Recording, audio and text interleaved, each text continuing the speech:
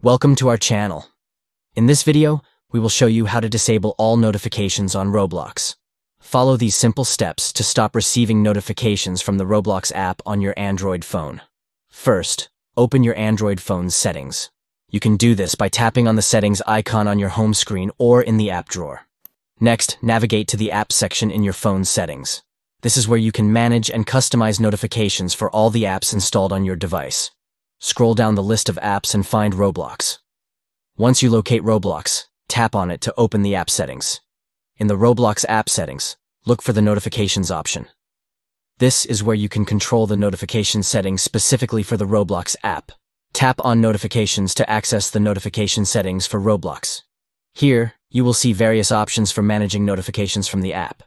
To disable all notifications from Roblox, simply turn off the toggle for Show Notifications. This will prevent the app from sending you any notifications, including alerts, messages, and updates. That's it. You have successfully disabled all notifications on Roblox. You will no longer receive any notifications from the app on your Android phone. It's important to note that by disabling notifications for Roblox, you may miss out on important updates and alerts from the app. If you change your mind in the future, you can always come back to the app settings and re-enable notifications. Thank you for watching. Don't forget to like and subscribe for more helpful tips and tutorials. See you in the next video.